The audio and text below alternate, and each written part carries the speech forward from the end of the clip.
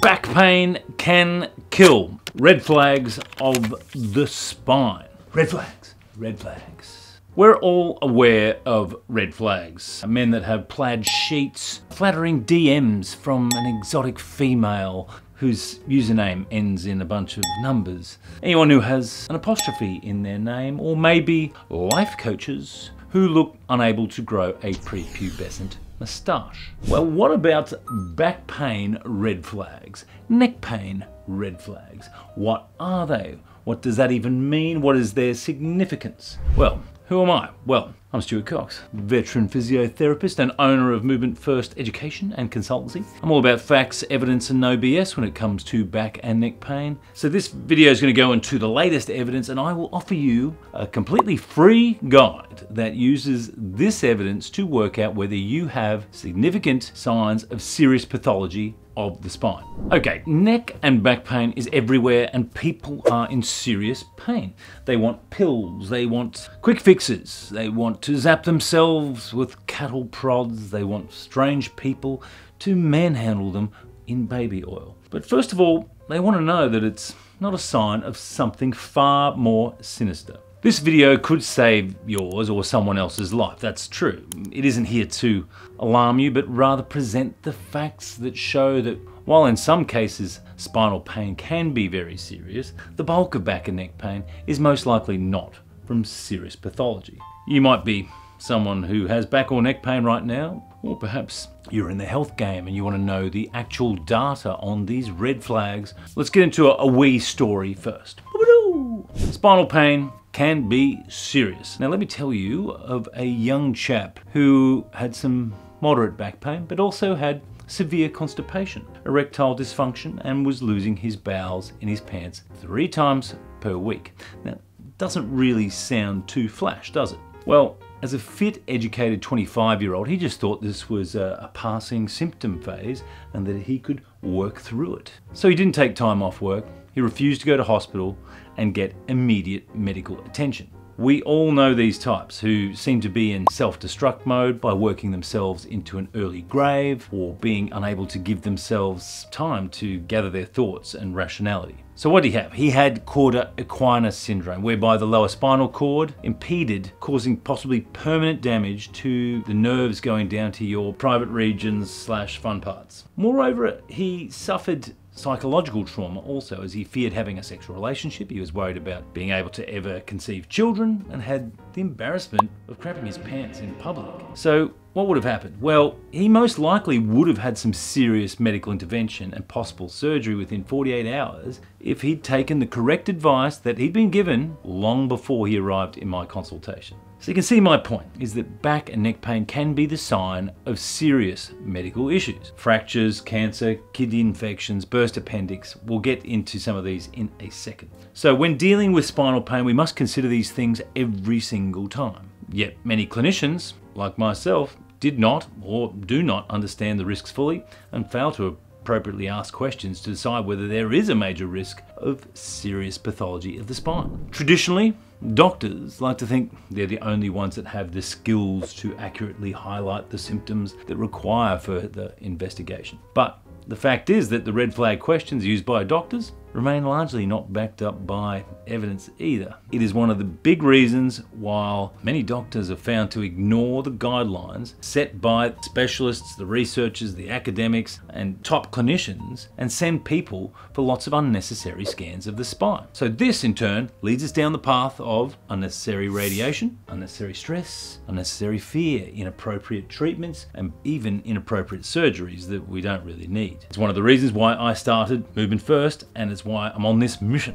Let's get into the red flag risk data. This is presenting to medical facilities for back pain, okay? So the way I'll do it is I'll tell you what the pathology is, what some of the typical symptoms are in the research, then give you a percentage of people in a certain population that test positive for the condition. This is known as prevalence. Okay, so when you're noting these percentages from the studies, they're coming from different clinical settings. So higher percentages usually come from back pain presentations in specialist clinics or perhaps emergency, whereas lower percentage findings invariably come from primary care settings such as GPs, family doctors, physio clinics, chiropractic, etc. Think of it like this. The back specialist who only sees chronic back pain patients and complex cases is far more likely to see someone with cancer of the spine rather than your local GP who's dealing with all the runny noses and toenail fungus and fun stuff. As I said, the data is going to be in the credits. You can look up these research papers if you want. Spinal malignancy is cancer of the spine. Think tumors, malformations affecting bones, cartilage, soft tissues, nerves. These could be either primary tumors or secondary metastatic tumors. The symptoms and signs to look for are history of any type of cancer, significant unexplained weight loss, pain at night when you're resting, being at over 60 years of age, and the prevalence rates are estimated being 0.00 to 0.7% for back pain presentations in primary care, and 0.1% in ED or emergency, and 1.6 to 7% in spinal clinics. So overall, fairly low. Spinal fracture, okay, what is it? It's a break in a bone of the spine, whether it be from trauma like a car accident or from perhaps pathological fractures caused by some condition like osteoporosis, where the bone becomes more brittle and less dense and is more prone to breaking. So the signs and symptoms, if you have back pain and you have any of these symptoms, keep these things in mind. Major or significant trauma. That is, you fell greater than 1 meter or 5 stairs, they say in some studies. Vehicle accidents, blunt traumas. History of previous osteoporosis fractures. Thoracic pain. This is because the bulk of non-traumatic fractures are in the thoracic spine. Use of steroids or immunosuppressive drugs for greater than 3 months. Being female, age 50 to 70, they have a 12% osteoporotic fracture prevalence. Being female greater than 70 years is over a 20% prevalence rate for osteoporotic fracture. Okay, so let's get into the prevalence rates overall. For osteoporotic fractures, 0.7 to 4.5% in back pain presentations in primary care. And this increases to 5.6% in the spinal clinics, the specialist clinics. Trauma fractures are found in less than 1% of back pain presentations in primary care like your GP physios. Okay, next condition, red flag, cauda equina syndrome, which is like old mate I spoke about earlier, whereby you get something causing a narrowing or damaging of the lower spinal cord, resulting in pain, loss of sensation, bladder and bowel issues, sexual function issues, weakness in the legs. Okay, so those are some of the signs and symptoms we're looking for. Saddle anesthesia. In the groin area, any numbness, loss of sensation. Bladder and or bowel dysfunction. Often together is more of an alarm bell. Leg weakness, bilateral leg pain. Now, prevalence rates for cauda equina syndrome are only 0.04% of total back pain presentations and 0.4% of back pain presentations in a specialist spine clinic. So even in a specialist clinic, the rates of cauda equina syndrome are pretty low. Next red flag, infection of the spine. Okay, can be bacterial, fungus, viral, affecting either the vertebrae, the spinal cord, or any of the tissues surrounding it. It can be from blood infections, trauma, or it may have spread from other parts of the body, or could be a result of maybe a surgical procedure. The signs and symptoms you're looking out for are fever, chills, pain at night or at rest, recent infection history. Once again, use of steroids or immunosuppressors greater than 3 months, because people with immune system disorders are more at risk. IV drug usage, again, more risk of infection. Prevalence of infection of the spine is 0.01% in primary care and 1.2% in specialist spine clinics. Again, low, very low.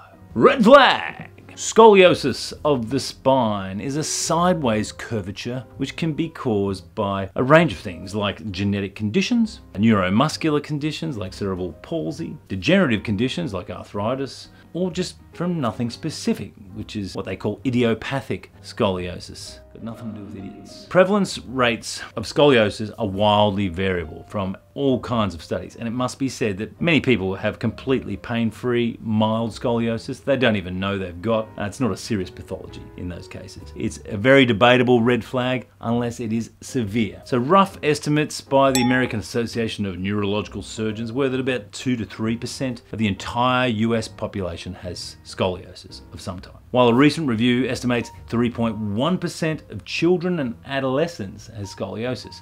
So this is why family doctors have such an important role in monitoring any spinal curvatures of children.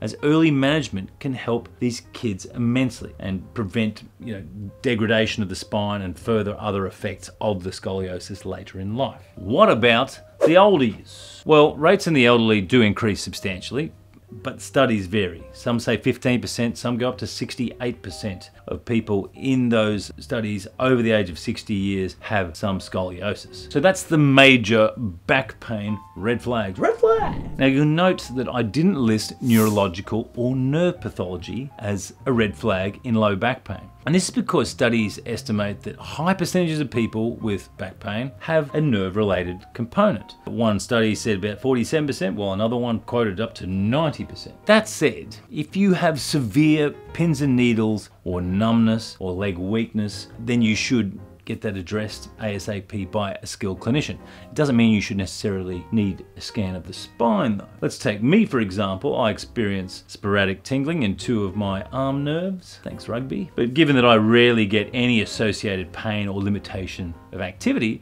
I've never had them scanned. Now, if this changed suddenly and I found myself unable to do that or something, like that, then I would get a scan done. Okay, in summary, for back pain red flags, the serious pathology presentations are pretty darn low in people with back pain. This means that only very few of us with significant symptoms should be sent for x-rays, for CT scans, or MRI. If you're impatient and don't care about my next spiel on neck pain red flags, well then just hit the link below and just go to movementfirst.org to get my free spinal risk red flag checker tool that's based on all these latest studies, combinations of symptoms and signs, and is what I use for all my patients, and I try and encourage junior physios to do as well. Otherwise, tap the link for neck pain red flags. Let's get on to the neck. Hoo-yah!